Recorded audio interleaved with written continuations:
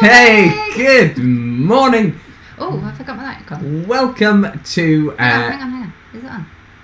Hey, and Yes, we'll try again. Good we're morning. Yes, we're definitely saying good morning. I'm having a few kind of blanks this morning. This is what happens on Mother's Day when you provide breakfast in bed and allow for a nice quiet start. Stop the showing buttons off. don't get pressed. See how I slid that in there just in the beginning? Good morning. Welcome to PMCH Live, coming to you wherever you are this morning, from our home to yours. This is Plymouth Methodist Central Hall's live church this morning. You are so welcome, and it's great to see loads and loads of people already logged on this morning. See if lots of other people have been spoiling their mums this morning on Mother's Day. There's some lovely comments already in the chat. Morning to Penny and Paul. Hope you're well. Saw some fabulous photos last night, didn't we, of Mr. Whittle. Yes. If you're on Twitter, go and find Paul Whittle on Twitter. There are some amazing photos of Mr. Whittle in his youth. Absolutely stunning. Right. Let's bring Gareth in so that we can get his reaction to those photos. Absolutely fabulous photos. Hi, Gareth. Morning. Good morning, everybody. I'm just looking for the photos now. Pete Duckett. Good morning. We're thrilled you're here too. Really great to have everybody joining this morning. Morning to Anita. Lots of people logging on and commenting. If you are joining us this morning, do pop a comment in the chat. Say hello. Word. Oh, there you go. He's found them. Me. That is a raincoat and a half, isn't it? If I'd had time, I would have downloaded them so we could all see them. We could Goodness me, share. yeah, indeed. I think, particularly the one sat on the car, would be worth circulating to the wider world. But, Absolutely. Absolutely. Yes, as I was saying before Gareth found the photos, if you are joining this morning, do pop a comment in the chat, say hello, tell us where you're joining from. It's lovely to know where you are this morning as we gather together for worship. And as we always say, please do click that share button, pop a comment in and share it, and tell everybody else that you're gathering for worship this morning, and invite them to join us wherever they may be as well. Indeed. Indeed. You guys had a good week? We have had a lovely week, haven't we? It's been very busy this week. Lots of getting stuff ready and being very organised with Mother's Day present purchases, obviously. Nothing last minute about yesterday at all. So it was absolutely nice, wasn't it? Very nice. Yeah. Loads of messages. Loads of messages. How about you? Have you had a nice week? How was your family today? Are they all right? Yeah, very nice indeed. Thank you. We were all ready and organised and plenty of time. So, in fact, I was woken at 6:40 a.m. by one of my children, asking if they could wake up Mummy to give them the presents. So, of course, I said, yeah, fine. So we've had a nice day here and a nice morning so far. And hopefully it will stay dry this afternoon. We might get out into some fresh air. Yeah, we'll do a walk. Definitely. Yep, indeed. Yeah. Indeed. You see, even Laura's commenting from the other room. Morning. Is she? She's watching. Laura and the Higlets are watching. We always get nice waves from your lot, don't we, in the morning before we go live? We stick their heads round. We do. Oh, yeah, I mean, in the olden days, they would have been here, wouldn't they? Sat on my lap, saying hello to everybody. They've all gone shy now. They don't want to star in the church videos quite as much. That's what it is. You see, it's all just so last season for them, isn't it? You know, live streaming, I suppose. It is. Yes. I said a year ago was our first live stream. A year ago today, or this weekend. I think this was our first live stream. Oh my goodness! Service because and we. I mean, oh yeah, they've appeared. I think about Monkey 1. Hey! I'm Monkey 1. Joseph, it's nearly 11 o'clock. Don't get dressed. What will the people think of us? Come on. Monkey 1. Yes, you are. Go away. Lovely. Love you too. Lovely. You did Hey! Lovely. Okay, right. There we go. Live stream bombing. Anyway, back on the. No, it was a year ago when we were at church and there was no restriction yet, but Johnny Libby stuck up his iPhone on a impromptu stand on the organ, and we showed it on our Facebook page. We did it with about 15 minutes planning before the service. That was our first official live stream. A lot of people were already taking their own precautions by staying at home, worried about what was coming. That was the very first official one, and then by the following weekend we were doing this.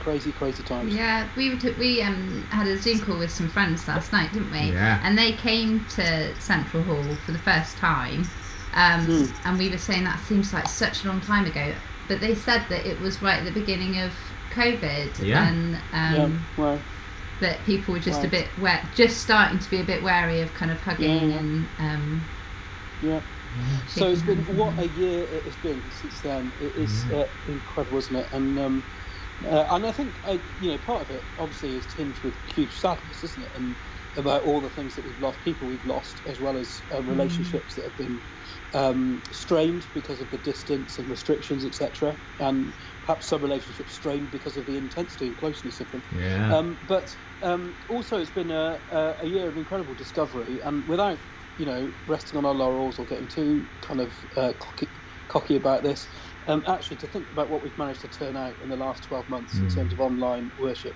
is quite incredible. So thank you to you two and to the Morrises and it's been a great other team, people, all of our musicians, our tech team, the people that do creative things, all of the people that have worked so hard to put something on every Sunday. It's really, really, really great, and your efforts are really appreciated, every single one of you.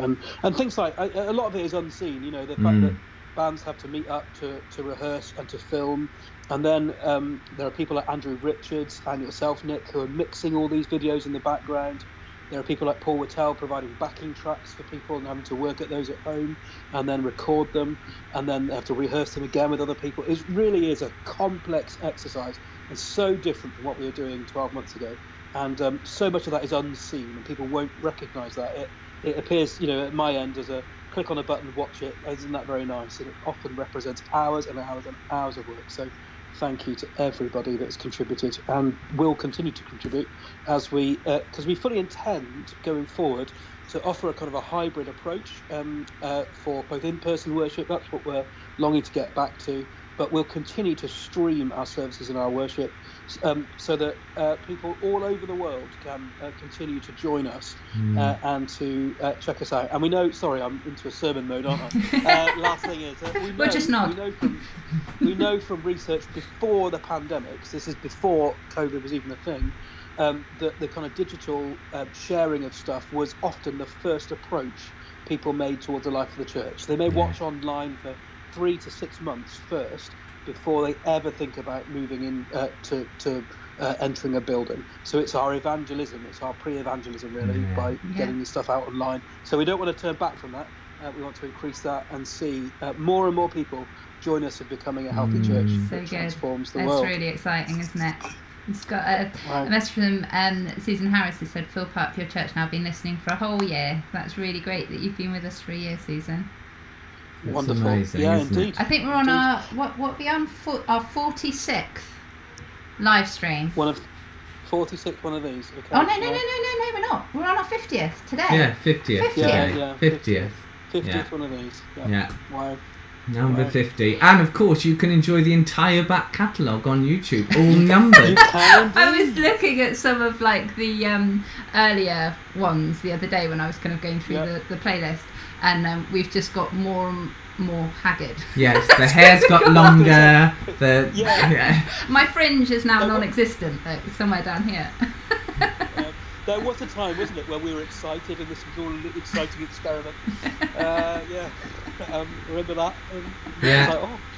We'll probably be doing this for 3 or 4 weeks. Yeah. Mrs. Courtney used to take hours making sure the plant was in the right position and all of that sort of stuff, Yeah. And I remember how we used to, in the early days when we did live worship to start with, and then we were mixing some pre-recorded worship.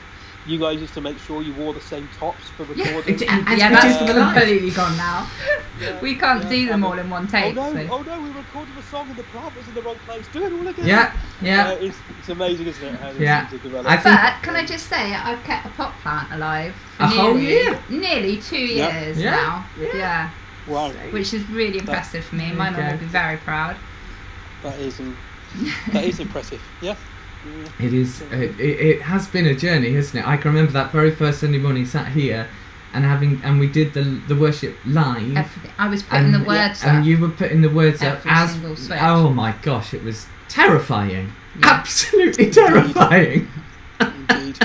So of course, my friend Stephen Beach, the vicar at St Budo, famously in Holy Week caught fire, and that went global, and still to this very day, from all around the world, he's getting approaches asking whether people can use that video. Sadly, he didn't patent it and get royalties earlier on, otherwise he'd be a very rich man. Oh my goodness! I think if you've not seen that, just Google "Vicar catches fire," and the Reverend Stephen Beach, who's a very good friend of mine, vicar at St Budo, you'll see him catching fire during evening prayer during Holy Week last year. My goodness, isn't that amazing? Look, somebody's just put in the comments as well, literally just found you as I've been scrolling through. Wow. And that is the power of what we've been talking about, isn't it? That just liking and commenting and sharing, as Gareth said, this is how we connect with people. And if you are finding us as you're scrolling, you are so welcome. Yeah, that's absolutely right. Indeed you are. I can't see who you are, but from the technology we're using, but you are really, really welcome. Whether you've been here for the last 50 weeks or whether you're here for the first time today, you are very, very welcome indeed. Shall we move on to our official start? So thank you, Paul and Nick. They'll disappear to go and press the relevant buttons now. Thank you, as always, for getting us ready for worship today and gathering the people of God. It's lovely to see you. This is worship from Methodist Central Hall here in Plymouth. My name is Gareth, and we're broadcasting from homes across the city today, and as we continue our worship online in this season. And I'll just say a bit more about how we're going to transition into the future a little bit later on. So it's good to see you. You are welcome. We're aware that it's Mothering Sunday today, and we know that for lots of people that is a day of joy and thanksgiving and lots of fun. But for others of us, it's a day of regret and pain and loss, for all sorts of different reasons. Hopes that perhaps have been dashed, or relationships that have been broken, or lives that have moved on and passed away. So we hold both of those things in tension, and we recognise that today. And the good thing is that wherever we are on that kind of spectrum, we look towards the one God who is full of love, full of mercy, full of grace, and full of kindness, who treats us not as we deserve, but out of deep, deep loving kindness towards us. So it's in that context then that we worship and we gather today to bless his name. So why don't you stand up wherever you are, or sort of sit forward on the sofa, and let's worship the Lord together. And Paul and Penny are leading us today in our music. Bless the Lord, oh my soul. 10,000. Bless the Lord, oh my soul, oh my soul, worship his holy name, sing like never before, oh my soul, I'll worship your holy name.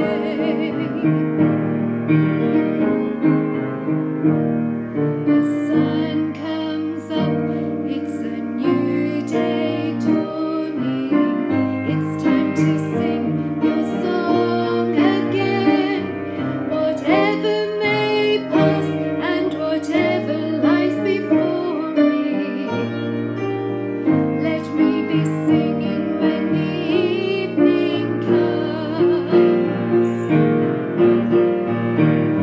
Bless the Lord, oh my soul, oh my soul, worship his holy name, sing like never before, oh my soul, I'll worship your holy name.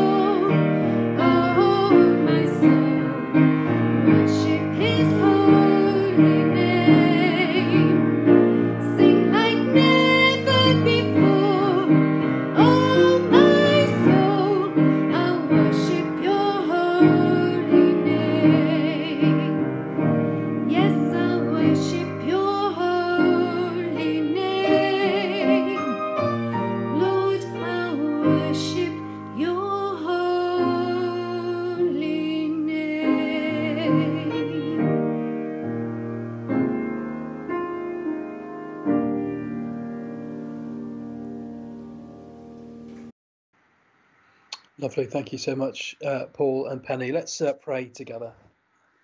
Father, as we consider your loving kindness towards us, we realise that there are 10,000 reasons to bless your name, and then 10,000 more and more and more and more forever and ever. Such is your goodness to us, such is your loving kindness to us, such is your mercy and is your grace.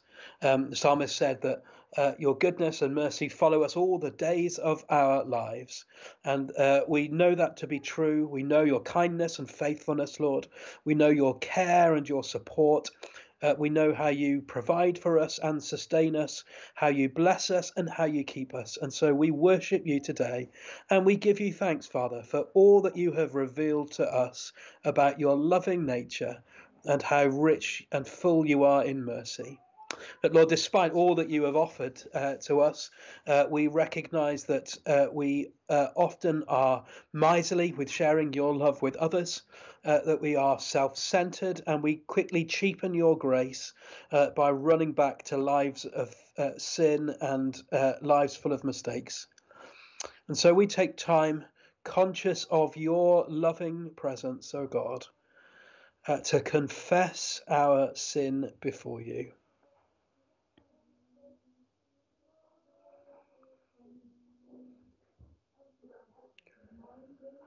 How we rejoice, Lord.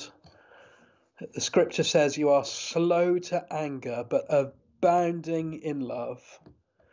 And that as far as the east is from the west, that's how far you have removed our transgressions, our wrongs, our errors from us. Thank you, Lord, that in Jesus' death and resurrection, you pronounce finished over our sin and guilt and shame. And you declare freedom and forgiveness and new life. We thank you for your grace, and we choose to believe that you offer that to us now. We receive it by faith. In Jesus' name. Amen. Amen. Well, good morning, folks. It's lovely to have you with us. Wherever you're joining us from, this is worship on behalf of Plymouth Methodist Central Hall, coming from our homes this morning. My name is Gareth. I'm the lead minister here, and we're glad that you can join us. We're so pleased that you're with us, whether it's for the first time or the 50th time online over the last year. I'm aware that some people will be wondering what our roadmap is out of lockdown as we progress through the government steps. And I'm pleased to say that we're already open in the evenings for worship. You don't need to pre-register for that. You can turn up, worship at 6:30, doors open at 6:15 for reflective worship. And I'm pleased to say that during Holy Week, so that's week beginning the 29th of March, we'll be offering physical in-person worship services about half an hour in length at 7 p.m. Every evening, Monday to Thursday. 7 p.m. Monday to Thursday, and there'll be a service online or reflection online by Deacon Linda every night that week if you're still shielding or you're not feeling comfortable coming into the premises yet. On Good Friday, there are two services. 11 o'clock and 6:30 p.m. and we invite you to come to one of those each. It'll be the same service more or less repeated. And then on Easter Sunday we are open for a congregation again in the morning, and from then on we will be open morning and evenings, 11 a.m. and 6:30 p.m. on a Sunday. Now all of our services at the minute are socially distanced, they're with face coverings, and we're not allowed to sing congregationally at the moment, but we're on the sort of road back to gathering together, as many of us are longing to do. All right, so evening worship's open now and on Sunday night, Holy Week as well, and then and Good Friday, and then on to Easter Sunday will be open Sunday mornings, and following post-Easter, our afternoon Bible study will meet again in person at 2 p.m. on Tuesdays. And as I said in the chat beforehand, we're going to continue to broadcast our material online as well, so that we continue to reach out to a number of people. We're really grateful to those that have responded to our just our little comments about giving, and there's a few donations that have come in from outside the life of the church. We're really grateful for every single one of those. It does cost us, money to keep running the church when we're not gathering. And if you do want to give, there's absolutely no obligation. But if you would like to give to our ministry and our work, then there's a way to do so via the text giving that is upon the screen. Now, I think that I'm pleased to introduce our video guests this week. You'll remember that we're just working through our way through the congregation and getting people to share where they live and where they work Monday to Friday and how they live out their discipleship. And really pleased that Ian and Catherine Hodgins are our guests this morning. So I will hand over to them. Hello, my name's Catherine Hodgins and I'm married to Ian. And we have 4 children, Lucy, who's currently in university in Southampton, Eleanor, who's in her A-level year, Christopher, who's doing his GCSEs, and Charlie, who's in year 9. And I first came to the Methodist Central Hall when I was a teenager. And we returned about 18 years ago when we moved back to Plymouth. And I love it. I absolutely love it. I love the people. I love the worship. I love the atmosphere. Actually, this time tomorrow, we're both on holiday from work. It's Catherine's birthday tomorrow. So neither of us will be working at all and hopefully having a relaxing time at home.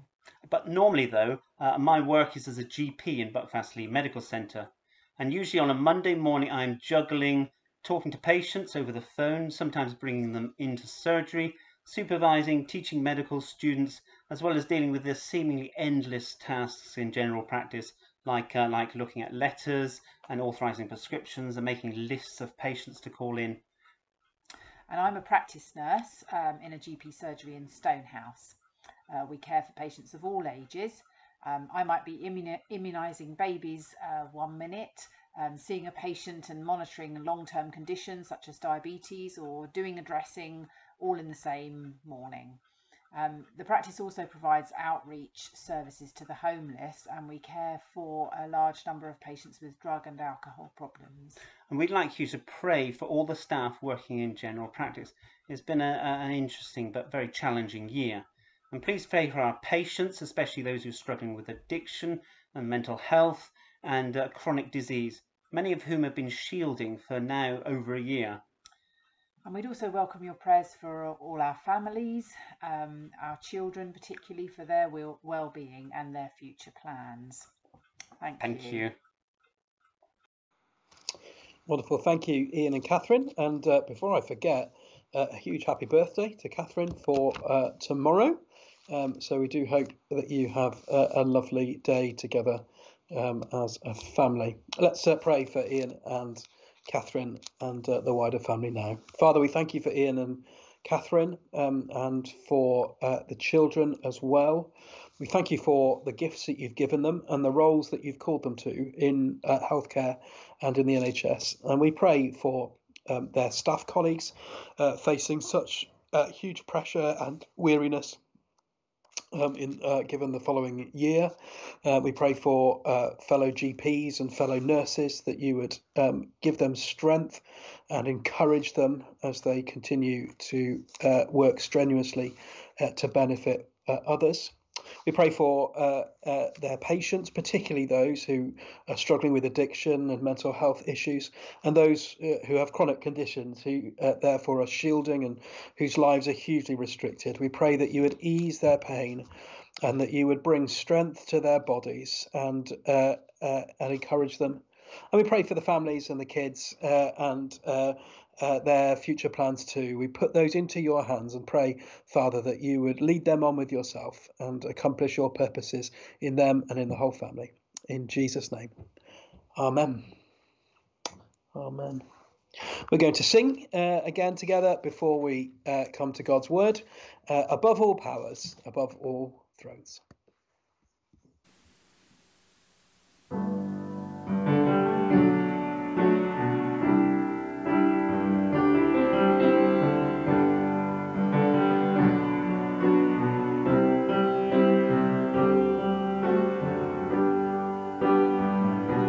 Above all powers, above all kings,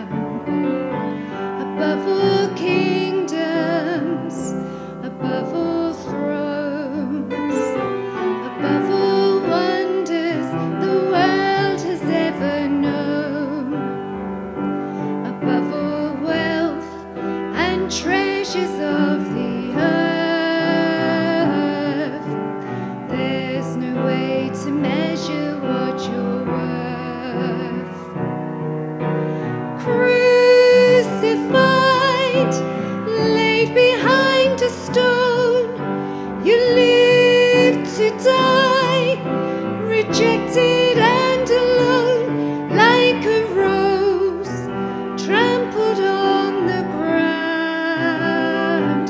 You took the fall and thought of me above all powers, above all kings, above all nature and all created things, above all wisdom and all the ways of man.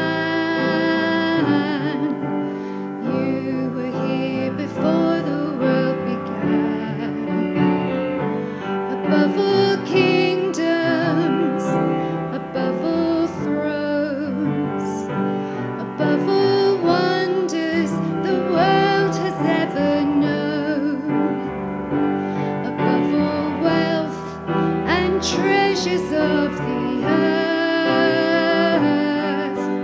There's no way to measure what you're worth. Crucified, laid behind a stone, you lived to die, rejected and alone, like a rose trampled on the ground. You took the fall and thought of me, crucified, laid behind a stone, you lived to die, rejected and alone, like a rose trampled on the ground. You took the fall and thought of me above all.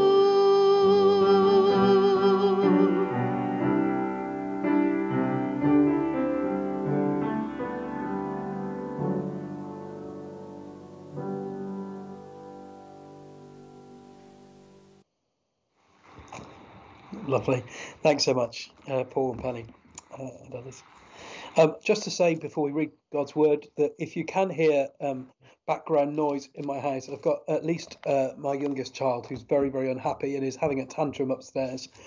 So I can, even though she's away with other people, I can still hear her crying through the ceiling. So if you can hear that, I'm very, very sorry. But this isn't supposed to be a slick presentation. This is just meant to be real. So we come to God's word, which today is from the letter to the Ephesians, chapter 2 and verses 1 to 10. These are wonderful words, and we could preach like a whole sermon series on each verse, I think. So it's rich in theology, rich in its meaning, and it goes like this. This is Paul writing. He says, "As for you, you were dead in your transgressions and sins, in which you used to live when you followed the ways of this world and of the ruler of the kingdom of the air, the Spirit, who is now at work in those who are disobedient.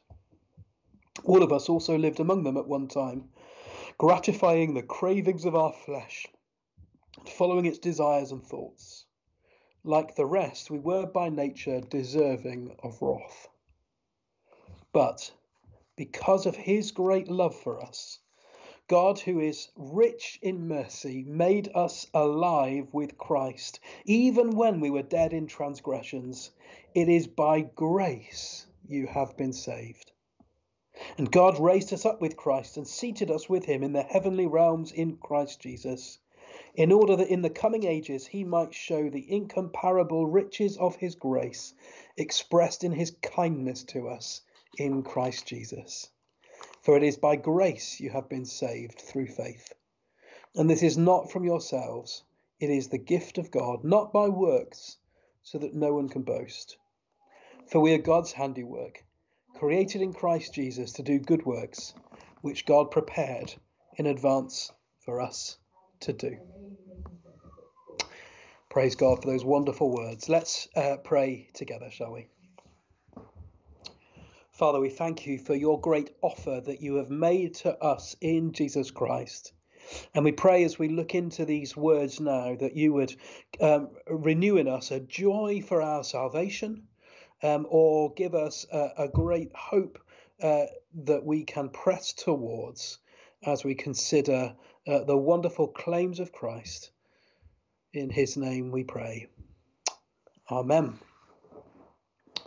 Amen. So this kind of passage is one that starts off kind of fairly gloomily and then kind of builds more and more into a sense of hope. The Calvinist tradition talk of total depravity, and I love that kind of phrase, the total depravity of humankind, and that's informed by verses like these at the beginning of this chapter. Paul is speaking to a Christian congregation, maybe multiple Christian congregations, and so he speaks of what the believers were before they encountered Christ. And it's a pretty gloomy picture. You understand why that phrase depravity was used. He says himself, Paul, we were dead in our transgressions and sins. We were following the cravings of our flesh. We were objects of wrath. Not pleasant, and not terms that we would glibly use. But if we're honest, whether we're followers of Jesus or not, we are only too aware of where we would be if it wasn't for Jesus.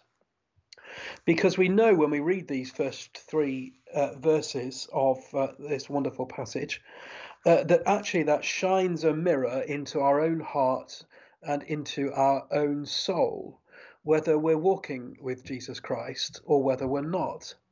Because each of us have got the propensity within us to rebel against God and to follow the inclinations of our corrupt heart, to follow the temptations that the evil one puts before us, and to follow what makes us happy or makes us feel powerful or makes us feel alive.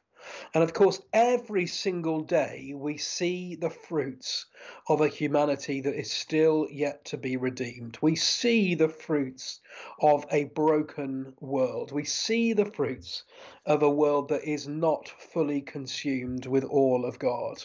And even in this very last week, we see, violence, we see murder, we see that sense of historical and cultural injustice against women and people of colour raised to the very surface of our society. And it just gives us a glimpse that without the redeeming purposes and power of God, left to our own devices, we would become a corrupt and rebellious people.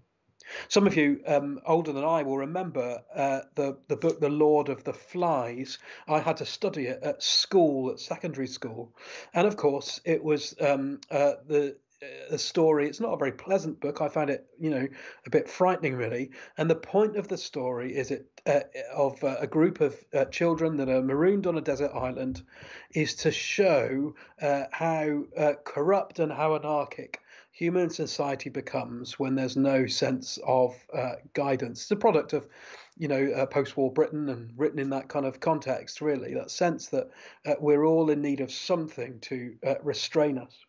John Wesley, the great founder of the Methodist revival, was remembered to say that whenever he went, he would preach the law first in a place before he preached grace. And what he meant by that is that whenever he went to a place first, he would tell them the errors of their ways. He would want to make men and women conscious of their sinfulness and consciousness of how far they had fallen and how estranged they were from God.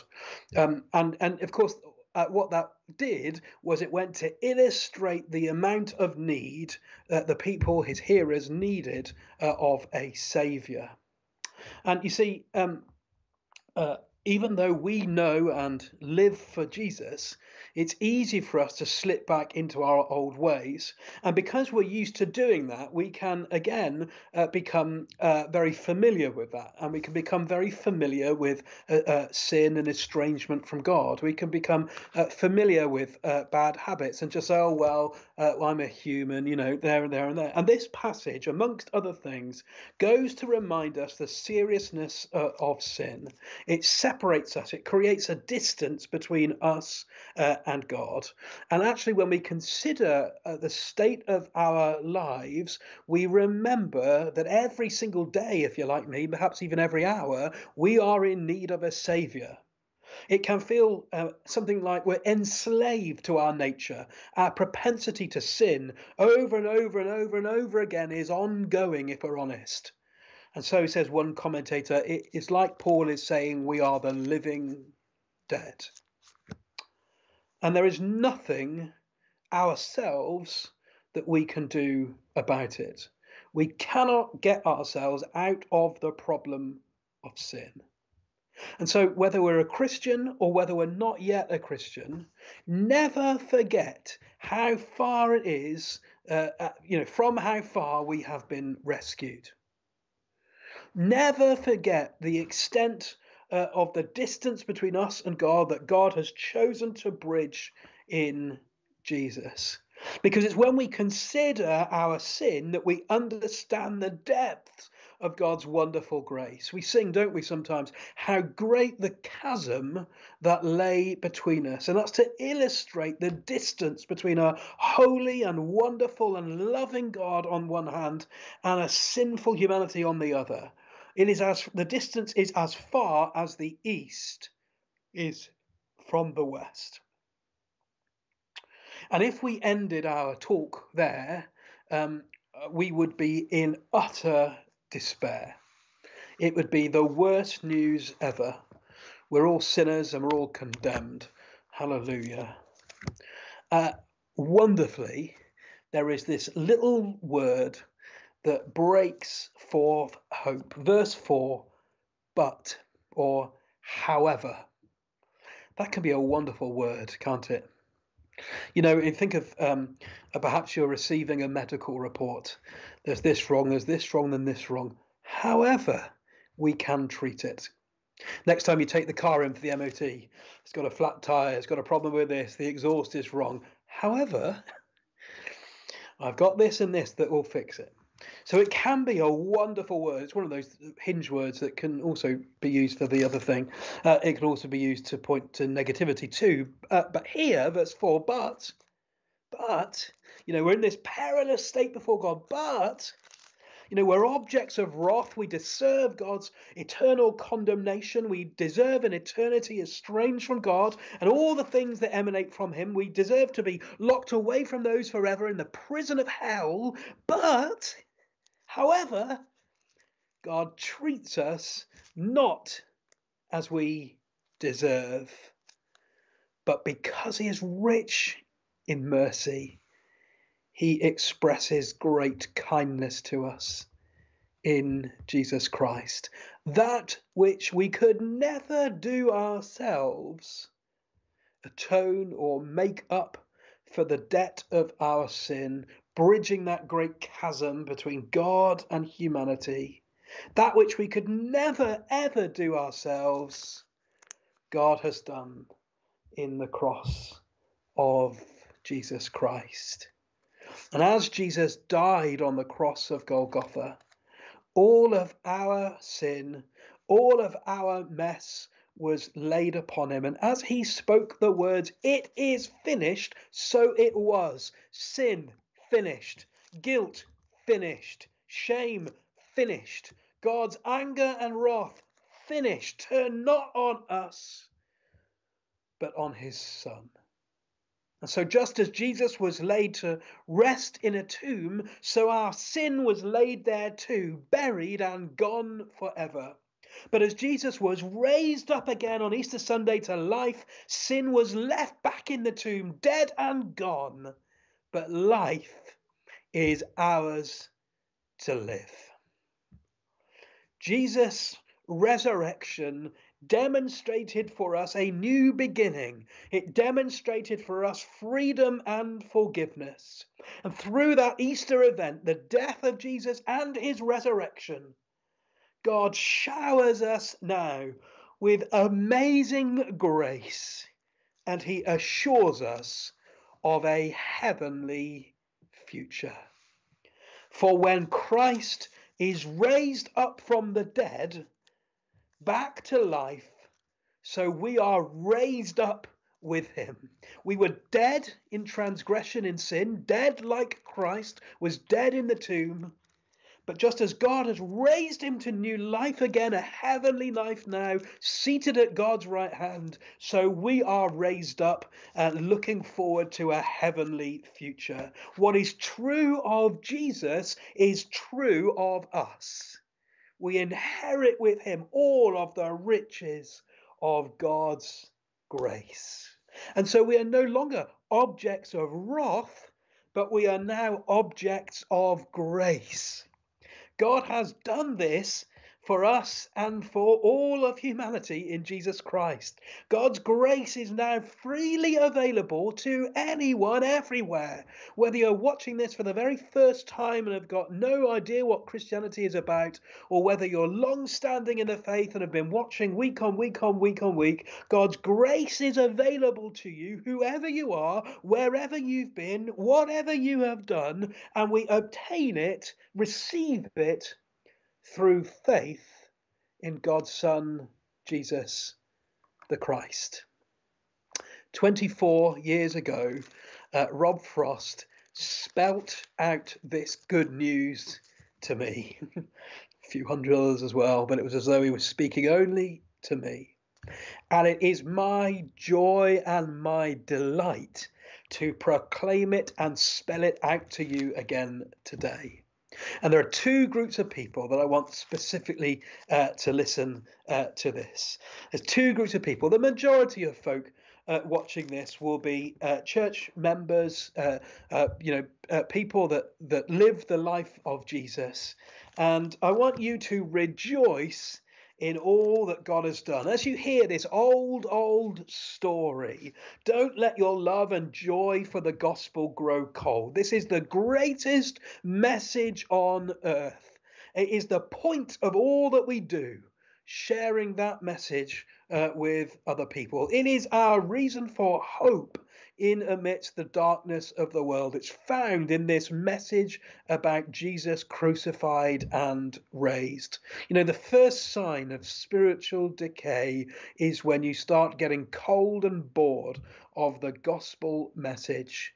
Ensure that you are thankful for God, delighting in God, praising God, rejoicing in all that God has done for you. And second group of people is anybody listening to this who has never understood this or heard this before. This is for you. God has emptied himself in Jesus Christ for you. God has cancelled your sins at the cross. He's died, proclaimed it is finished for you. God allowed his son to suffer brutal punishment for you. Jesus dies for you. Jesus was raised for you. The way to heaven is open for you, not just the person next to you or the next person watching online, but for you.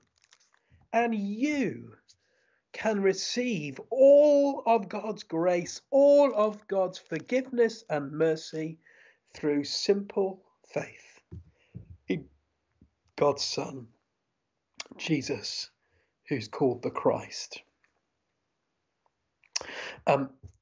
Tom Wright, a great New Testament scholar, tells a story of a man called James Herriot. Now, apparently, I did a bit of research in some history books. James Herriot will be known to many of you, but it was before my time. And he was a character, wasn't he, in the Yorkshire drama, All Creatures Great and Small. And it was a true story based on a country vet, and increasingly as his fame and renown spread, people wanted to, took really kindly to him. One day, James Herriot celebrating his kind of fame and celebrating how he was getting on in the world, took his wife out for dinner. And unbeknown to him, he'd left his wallet at home.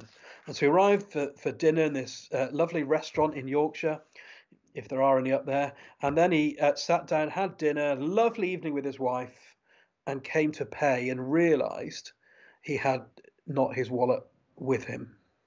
Now, I can't remember how far back James Herriot was, but it may have been the olden days before things like credit cards and that were about. And he had no means of paying the bill. And he was ashamed. His whole reputation was built on being an upstanding, good-natured citizen. And he was petrified about having to take his wife out from this lovely table they'd enjoyed into the kitchen to do the washing up. And when it came to the point of paying the bill, the waiter didn't just bring the bill waiting for payment, but he bought a receipt instead. And unbeknown to James Herriot, completely, providentially perhaps, on this particular day, somebody had heard that he was going to take his wife out for dinner, and they had phoned ahead, and they'd said to the restaurant, whatever he has, I'll pay the bill. Imagine the relief. You've got no means of paying, the panic, oh, what am I going to do? To suddenly finding that the bill has been paid. That's such a silly and such a small way of illustrating a great truth. That when we find that the bill has been paid, there is great relief and thanksgiving and joy. Jesus, in his death on the cross and in his resurrection, has paid the bill and offers us the opportunity to enjoy the benefits of a grace-filled life. It's all on offer for us. It is by faith that we receive it. And then lastly, we move on towards the end of the passage. So we were objects of wrath. We are recipients of God's grace. So what do we do about that? Well, this passage actually doesn't leave us anything to do. It tells us what God has already done. But having received the brilliant, life-changing grace of God, in gratitude, we put ourselves at God's disposal. We want to be his handiwork, his masterpiece, some translations say, doing the good works which God has prepared for us in Christ Jesus. So it's out of gratitude for what God has done that we then willingly offer ourselves to him afresh. You know, I do what I do in this role, this job as a clergyman, mostly out of thanksgiving for what God has done for me. And because of that, I want to play my part in seeing a community formed that tells others. It is the message of the gospel and sharing that with other people that keeps me going and motivates me to do my job. And I want to just be clear with what I say next. You know, caring for God's people is important, and I do love the Lord's people. But I have to say, just looking after the sheep, stroking them and reassuring them, important though that is, for me, just kind of doesn't cut it.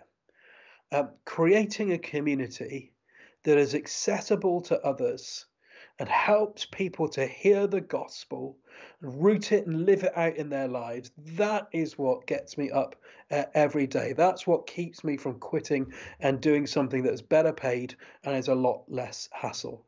It is the message of the gospel, helping to introduce people to Jesus Christ, that is a vital and important part. In fact, is the focus, the important part of what we're trying to do. So we talk at Central Hall in Plymouth about being a healthy church that transforms the world. That's what we believe God has called us to be as a community of people. A healthy church, of course, is made up of healthy individuals.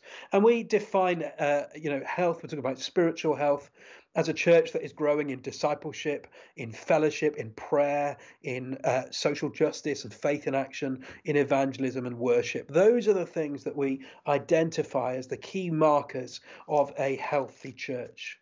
But you see, we can sometimes, at the minute, in terms of discipleship and fellowship, we're particularly focusing on what it means to be a healthy group of people and a healthy church. That's absolutely fine. But don't ever forget the transform the world bit.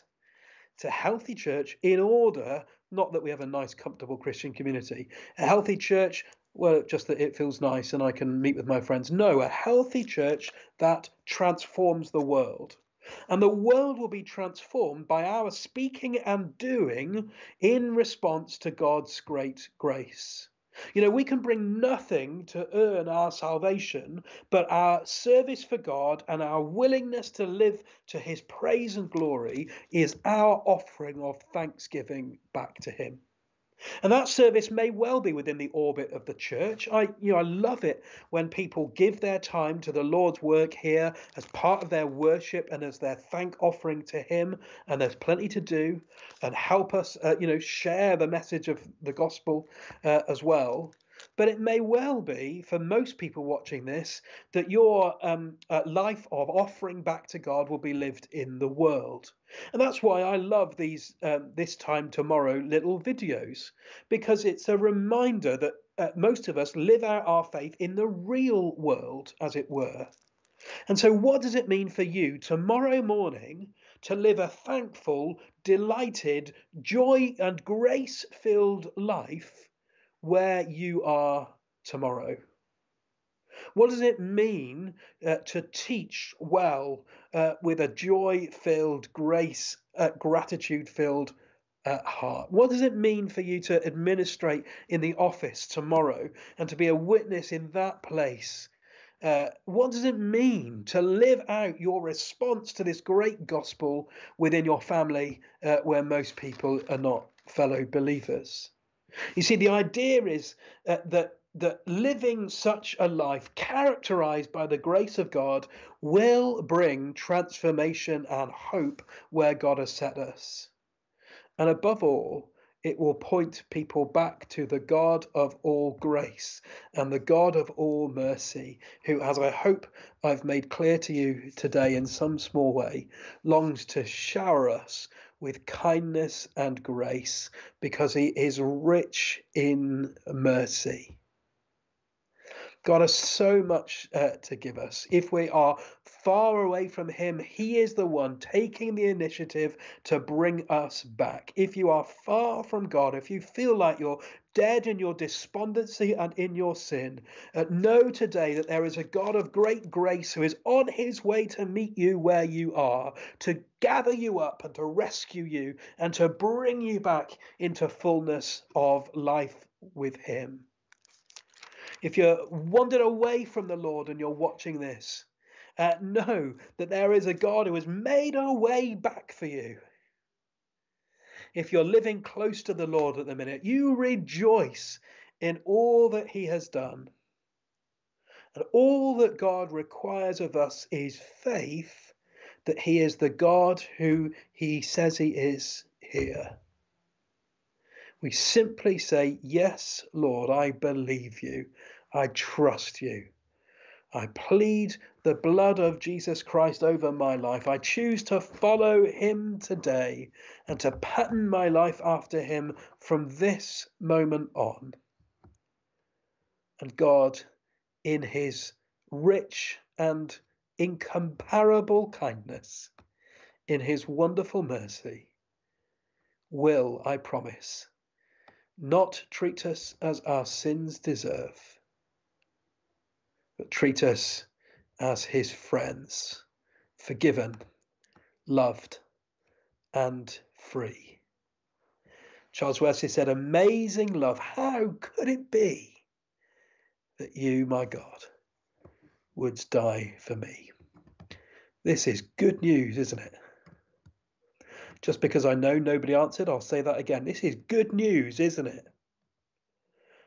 And sharing this message of hope in Christ is the reason we do what we do. May God draw you closer to himself today as you respond to his great kindness in Jesus Christ. Amen.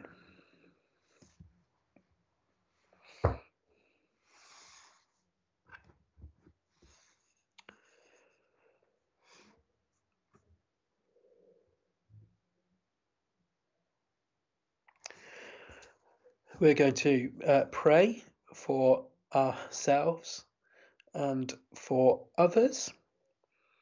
And so we're going to remember in our prayers Ben Belsham, who continues to recover. He's been in hospital and then out again since we prayed last week. So let's keep up praying for Ben for a good recovery. And we continue to pray too for David Locke, who's at Mount Gold, who has got a long road of recovery ahead. But we're grateful that we can pray for him still. And please do hold David in your prayers. Let's pray together.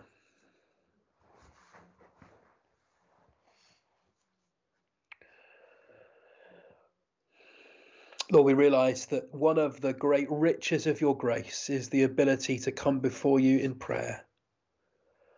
We thank you on this Mothering Sunday that you, the perfect parent who holds in your nature both the characteristics of father and mother, is the one who Jesus says shelters us as though we're under your wing.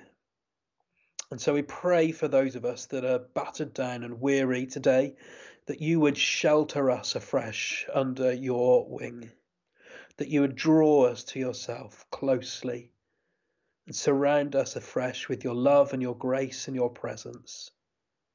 We pray for people who Mothering Sunday is a real challenge, people who are grieving, people who are working through really bad relationships with mothers or maternal figures in the past, people who have spent all their life longing to be a mother but have never had those hopes met.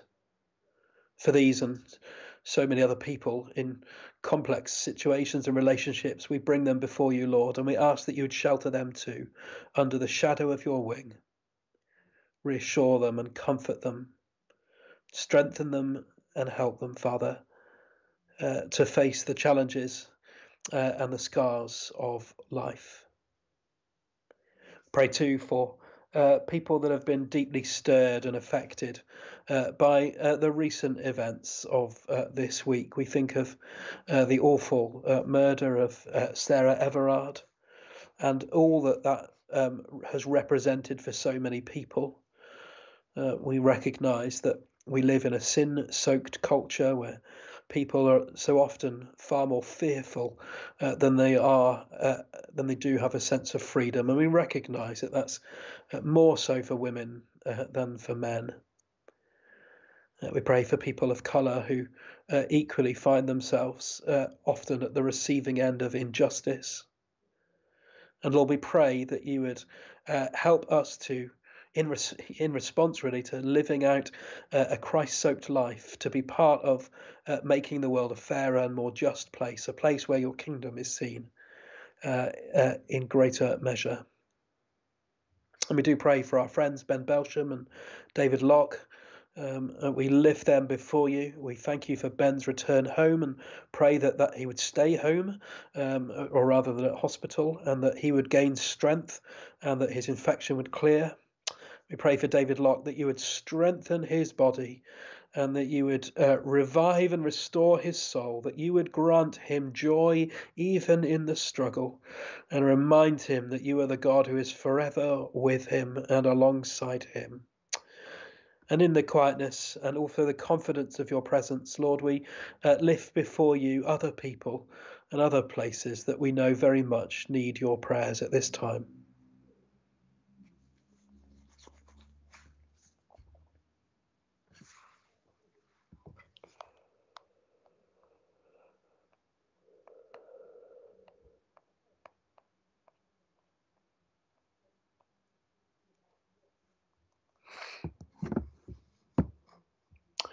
And we pray for ourselves, Lord, that you would help us to delight in the wonderful message of the gospel and to receive and to walk in the freedom that you have given us in Christ. We recognise that we are not the complete package yet, that we're far from perfect, but we rely upon your great and wonderful grace again ourselves. Fill us up, Lord, with a joy at all that you have done for us, that we might live to your praise and to your glory. we make all our prayers in and through the name of Jesus, our great Redeemer, who taught his friends whenever they gathered to pray the words that are on the screen. Our Father in heaven, hallowed be your name. Your kingdom come and your will be done on earth as it is in heaven. Give us today our daily bread. Forgive us our sins as we forgive those who sin against us. Lead us not into temptation, but deliver us from evil. For the kingdom, the power, and the glory are yours, now and forever. Amen. Amen. In response to all that God has so freely given to us, we're going to sing a hymn of commitment, Take My Life. And grateful as always to Paul and Penny for leading us.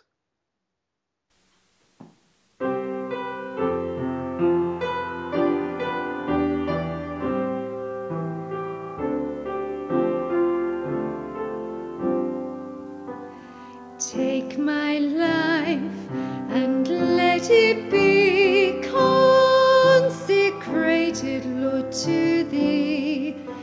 Take my moments and my days, let them flow in ceaseless praise.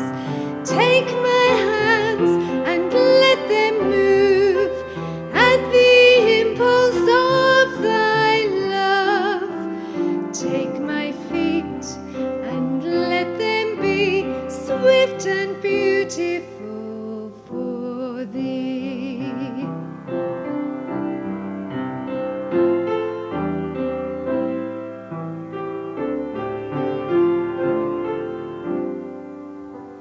Take my voice and let me sing, always only for my King. Take my lips and let them be filled with messages from thee.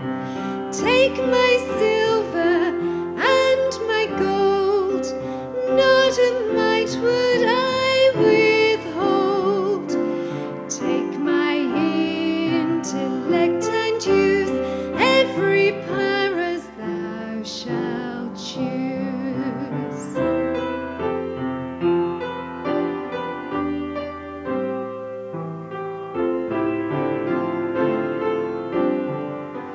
Take my will and make it thine, it shall be no longer mine. Take my heart, it is thine own, it shall be thy royal throne. Take my love, my Lord, I pour at thy feet its treasure store. Take myself, and I will be ever only all for thee. Ever only all for thee.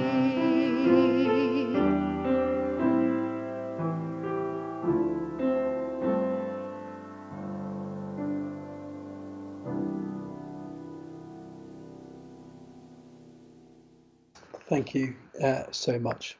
Reminder, if you want to join us tonight at 6:30, there's room to do so. You don't need to book. Doors open at 6:15.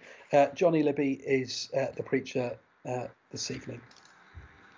So words from the New Testament to close. To him who is able to keep you from stumbling and to present you before his glorious presence without fault and with great joy, to the only God our Saviour, be glory, majesty, power and authority through Jesus Christ our Lord, before all ages, now and forevermore. And the blessing of God, who is Father, Son and Holy Spirit, be upon you and around you and amongst you this day and every day. Amen. Have a great week, folks. Go well.